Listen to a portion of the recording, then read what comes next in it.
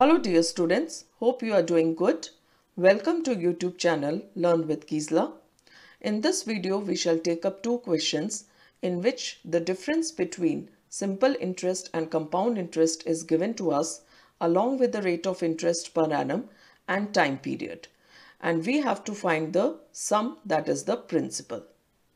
Now formula of simple interest is SI is equal to P into R into T upon 100, where SI stands for simple interest, P is the principal, R is the rate of interest per annum, T is the time period. Now formula of compound interest, we can have two methods to calculate it. Either we can calculate amount first and then compound interest, or we can have a direct formula of compound interest. So amount formula is A is equal to P in bracket 1 plus R upon 100 whole raised to power n, followed by CI is equal to A minus P. That means once we get the amount, we can find the difference between amount and principal to get compound interest. Now over here, A is the amount, CI is the compound interest, N is the number of years. Now the direct formula of compound interest is CI is equal to P in bracket 1 plus R upon 100 whole raised to power n minus 1. Since we are given the difference between compound interest and simple interest in these two questions, so we can use the direct formula of compound interest. Now let's start with the first question. It is given the difference between the compound interest and simple interest on a certain sum of money at 6 2/3% per annum for 3 years is rupees 46. Find the sum. Sum means principal. So basically we are given the difference between compound interest and simple interest, that is rupees 46. Rate of percent is 6 2/3% per annum and time period is 3 years. And we have to find the sum, that is principal. So let's start with the solution. First of all, let us write what is given to us. So CI minus SI is equal to rupees 46. Rate of interest is 6 2/3% per annum, which is equal to 20/3% per annum. 6 into 3 is 18 plus 2 is 20. So we have written 20/3% per annum. Now time period is 3 years and we have to find the sum, that is principal. We shall apply the formula of simple interest first. So simple interest is equal to P into R into T upon 100. Now further we shall put the values. So SI is equal to P into R rate of interest, that is 20/3. 3 will come in the denominator, into 3, that is the time period, and also in the denominator we already have 100. Now 20 and 100 will get cancelled and we shall get 5. Further 3 and 3 will also get cancelled and we shall get the simple interest in terms of P, that is P by 5. So this is the simple interest. Now further we shall apply compound interest formula, that is CI is equal to P in bracket 1 plus R upon 100 whole raised to power n minus 1. Now we shall put the values. So P in bracket 1 plus 20/3 into 100 whole raised to power 3 minus 1. Now further 20 and 100 will stand cancel. We shall get 5. 3 into 5 is 15. So accordingly we shall write P in bracket 1 plus 1 upon 15 whole raised to power 3 minus 1. Now further we shall solve the bracket first, that is we shall take LCM. So we shall write P in bracket 16/15 whole raised to power 3 minus 1. Now 16 cube is 4096 and 15 cube is 3375. So accordingly we shall write P in bracket 4096 upon 3375 minus 1. Now further we shall take LCM. So we shall write P in bracket 4096 minus 3375 upon 3375. Further 4096 minus 3375 is 721. So we shall write P in bracket 721 upon 3375. So we have got the compound interest in terms of P, that is principal, as 721P upon 3375. Now the difference between compound interest and simple interest is given to us rupees 46. Compound interest we have calculated in terms of principal, that has come 721P upon 3375, and simple interest is also calculated in terms of principal, that is P by 5. Now we will start with the equation of difference, that is Ci minus Si is equal to 46. Further, we shall put the values of compound interest and simple interest in this equation. So accordingly, we shall write 721p upon 3375 minus p by 5 is equal to 46. Now we shall take LCM. So 3375 and 5, the LCM is 3375. Now p by 5 will be multiplied by 675 because 3375 divided by 5 is 675. So accordingly, we shall write 721p minus 675p upon 3375 is equal to 46.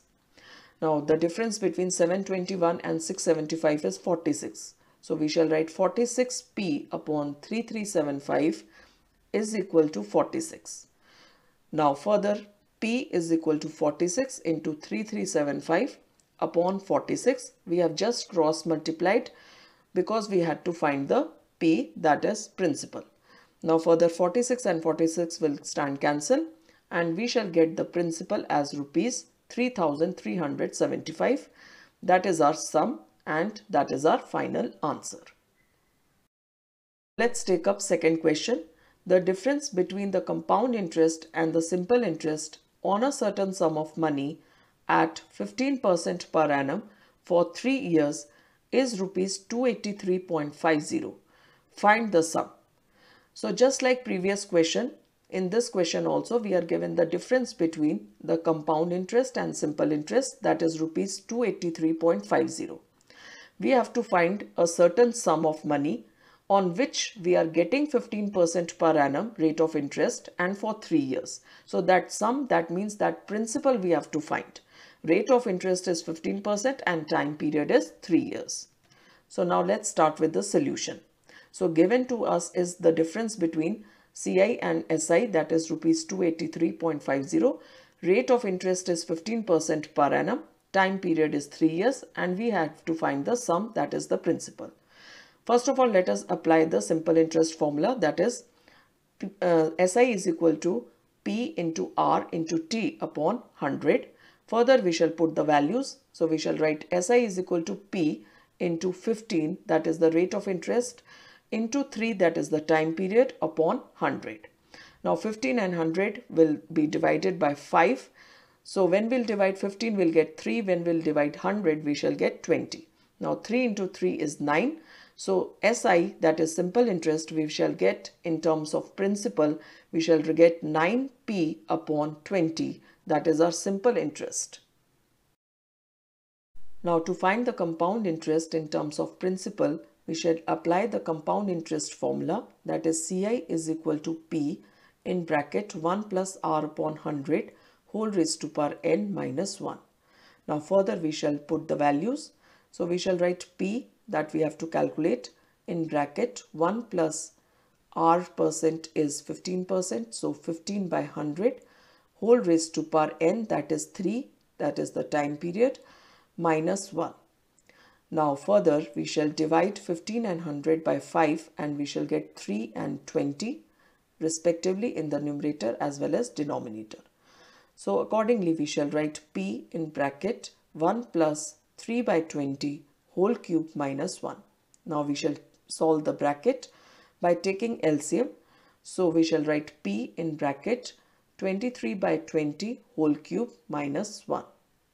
Now 23 cube is 12167 and 20 cube is 8000. So accordingly we shall write P in bracket 12167 upon 8000 minus 1. Now further we shall take LCM. So we shall write P in bracket 12167 minus 8000 upon 8000, and further when we'll solve it we shall get P in bracket 4167 upon 8000.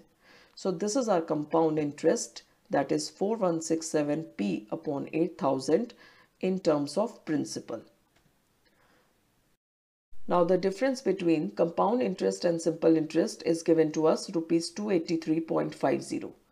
We have calculated compound interest in terms of P, that is 4167p upon 8000, and also we have calculated simple interest in terms of P, that is 9p upon 20. Now we shall start with the equation of the difference. that is CI minus SI is equal to rupees 283.50. Now we shall put the value of compound interest and simple interest in terms of P in this equation. So accordingly we shall write 4167P upon 8000 minus 9P upon 20 is equal to 283.50. So this is the equation in terms of P which we need to solve. Further we shall take LCM of 8000 and 20, which is 8000. Now accordingly we shall write 4167P minus, now see 8000 will get divided by 20, will get 400.